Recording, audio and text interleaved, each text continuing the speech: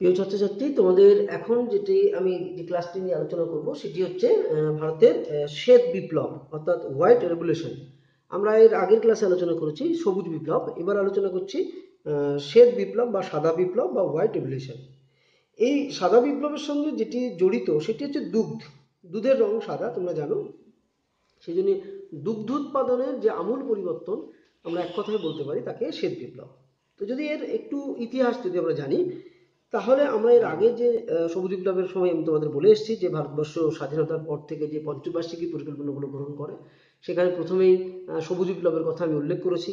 এরপর স্বাধীন ভারতে 1947 থেকে 1970 সাল পর্যন্ত ভারতের দুগ্ধ উৎপাদন প্রায় একই প্রকারের স্থিতির অবস্থায় ছিল। অর্থাৎ ভারতবর্ষের ক্ষেত্রে দেখা গেছে যে দুধের যে উৎপাদন সেটা কিন্তু কখনোই এই যে প্রায় 20 বছর যাবৎ আমরা কিন্তু কিছু দেখতে পাইনি।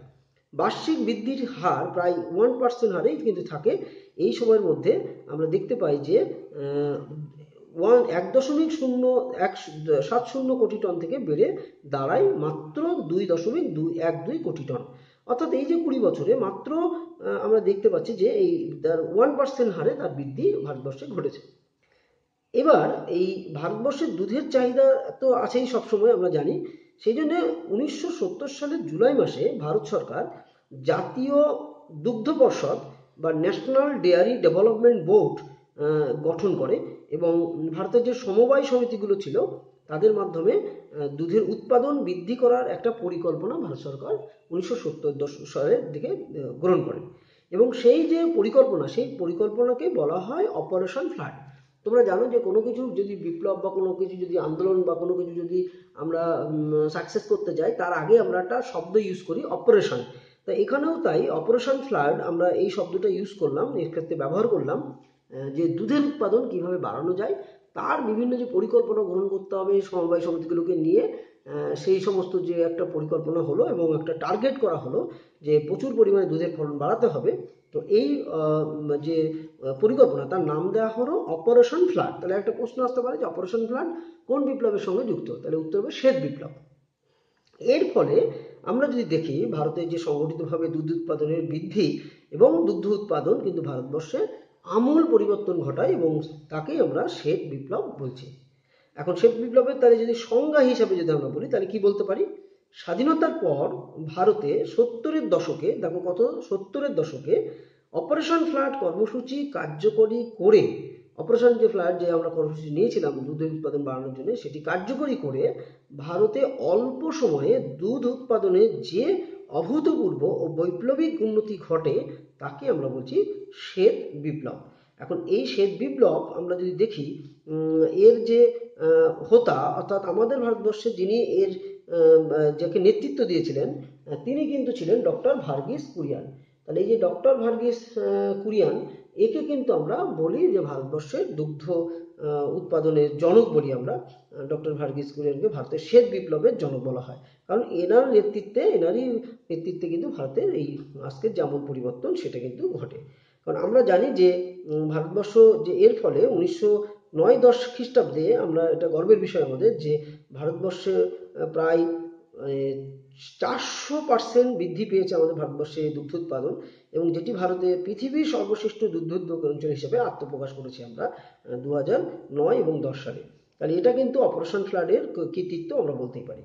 এবার আসবো যে আমরা এই যে শ্বেত বিপ্লব, এই শ্বেত বিপ্লব কার্যকর করার জন্য আমরা কি কি পদক্ষেপ বা আমরা কি কি পথ আমরা বেছে নিয়েছিলাম যে শ্বেত বিপ্লবটাকে যদি আমরা কার্যকর করতে চাই, সাফল্য আনতে চাই, তাহলে সেই সাফল্য আমরা কিভাবে আনবো।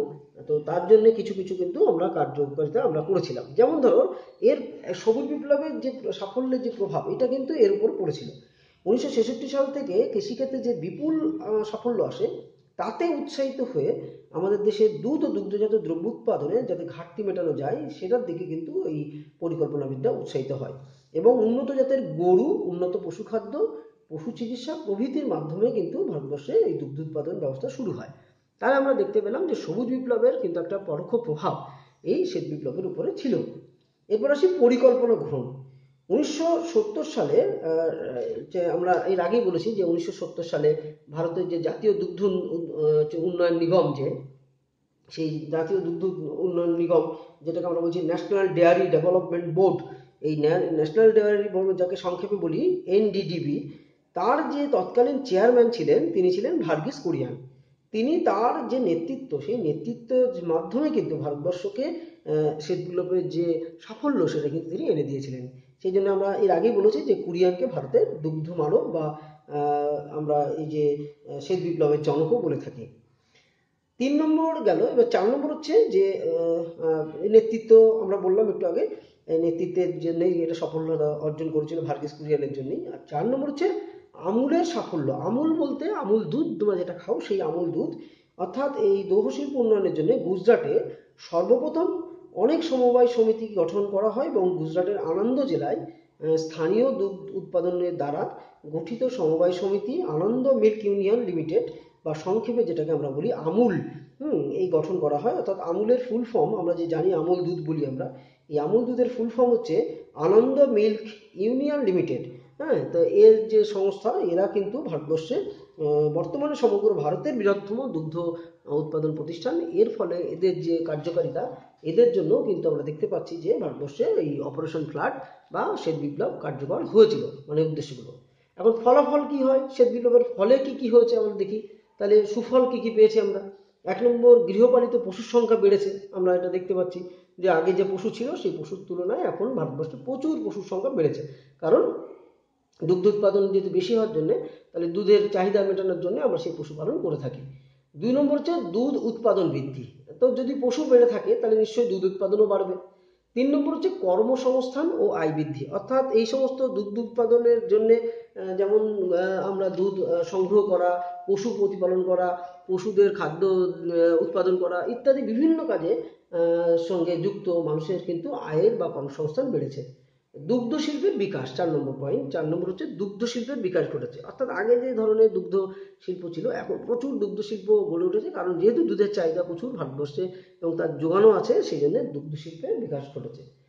5 নম্বর হচ্ছে পরিকাঠামোগত উন্নতি। এই বিপ্লবের ফলে কিন্তু সরকারি ও বেসরকারি স্তরে দুগ্ধ উৎপাদনকারী যে পরিকাঠামো ছিল আগে, তার কিন্তু আমূল পরিবর্তন ঘটেছে। দুধ সংরক্ষণ করা, পরিবহন ব্যবস্থা উন্নত করা, পশু খাদ্য এবং গবাদি পশুর বীমা করা, কৃত্রিম প্রজননের মাধ্যমে গবাদি পশুর যে করা, সেগুলো কিন্তু এই শ্বেত বিপ্লবের ফলে সংগঠিত হয়েছে। আর আমি আগেই বলেছি যে যে কোনো বিষয়েই সুফলের পেছনেই কিন্তু কিছু কুফল থাকে, সেখানেও তাই সেই কুফলের আছে।